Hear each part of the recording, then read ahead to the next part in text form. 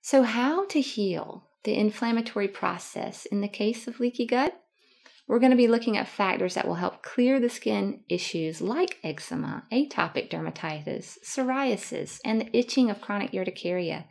If this is due to leaky gut, which in many cases it can be, we can take the same steps as we would in healing any leaky gut condition.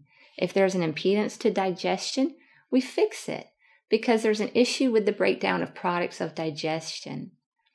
And the first step of the digestive response is where we start. Chewing your food well to get the mouth enzymes going is very important. Also, starting with gratitude or a prayer to actually shift the body into the parasympathetic nervous system realm, allowing your digestion to occur more easily. Also, making sure that patients are stooling normally so that they're not reabsorbing toxins back into their system and into their liver that had been trying to be purged but just got reabsorbed because they'd sat there so long.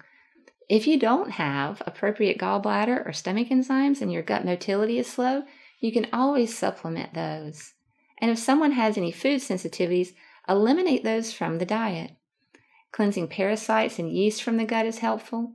Taking a quality prebiotic to restore the normal gut flora and healing the gut barrier is especially helpful in eczema. Taking adequate fiber to increase the healthy gut flora means you also need to be on a low sugar diet to decrease yeast. And trying a systemic antifungal is often not the answer. If you can do a low yeast, low sugar herbal antifungal type regimen, this is sometimes much more beneficial because the systemic antifungals can gain resistance over time.